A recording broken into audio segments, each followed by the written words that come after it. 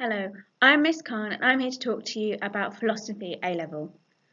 Philosophy A-Level has two sides of the course taught by two expert teachers. I teach the moral philosophy and the metaphysics of mind, and Mr. Sanger teaches epistemology and metaphysics of God. I'm going to pass you over to Mr. Sanger to tell you about his side of the course. Hi there, my name is Mr. Sanger and I teach the epistemology and metaphysics of God sides of the course. It is the study of individuals who ask deceptively simple questions which never seem to have simple answers but leave us wondering more. In Year 12, we study the definition and nature of knowledge and how we perceive things around us with our senses, and whether or not we have knowledge from birth, innately, or if it comes from experience of the world around us. In Year 13, we study the metaphysics of God, which includes pondering the nature of time, space, causation in the universe, and reality itself. These also include philosophical arguments for and against the existence of God and how convincing you find these. It is a subject which is about the hunt for knowledge, but at the same time, a journey which helps us clarify ideas and thoughts and remove misunderstandings about the world we live in. In first year in moral philosophy, we study secular systems of ethics. We think about what it is that they say and why they say certain actions are moral or immoral. We also apply those to various different ethical ideas like stealing, telling lies, and simulated killing, such as what happens in a video game. We also consider something called metaethics. Metaethics is asking questions like, what does it mean when we say the word good or bad? Are we telling people what they should be doing? Are we expressing emotion, or are we referring to some actual quality in the world which is good or bad? It also looks at where those morals come from, so it overlaps quite a lot with things that you might be studying in psychology or sociology. In second year, we do metaphysics of mind, which is looking at what it means to say somebody has a mind.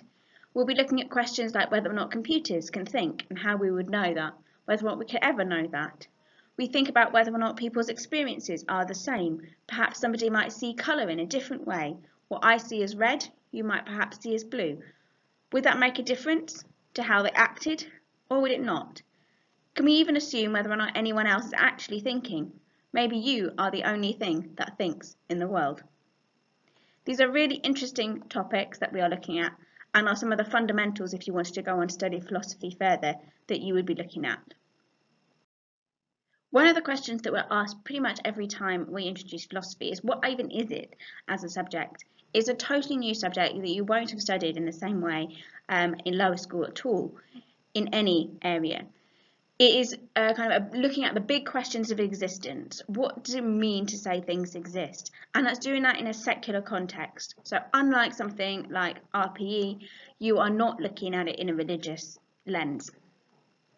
We are engaging in an original text that philosophers have written way back into like prehistory, and we are looking at what those really mean. So it's teaching you critical analysis skills, and you will be taught those to make sure that you are able to engage and construct your own arguments and defend your points of view really, really clearly.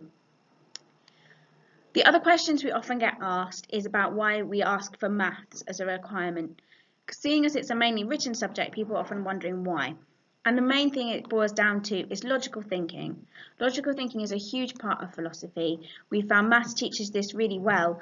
So those students who do have a 5 in maths come into philosophy with a much clearer sense of what is involved with the logical thinking, and so are able to construct arguments really well. In terms of achievement, our students have been doing exceptionally well. We are now consistently in the top 25% of all centres for philosophy in the UK, and our progress and our results are in those high levels as well. So we will help you achieve really, really well. In terms of progression, we have a strong history of getting people into really competitive courses. Philosophy is a really highly valued subject, not just at universities, but also for apprenticeships. They're valuing the skills that it teaches you of analysis, clear writing skills, and evaluation. Although it's not often mentioned on university prospectuses or job things, it's not actually because they don't know what it is. It's more because so few people study it across the country that they don't see much point in writing about it. We've had really positive things from admissions tutors who are saying that they really value it as a subject. I hope that gives you a really good overview of what philosophy is all about, and I'm looking forward to seeing you in September. Bye.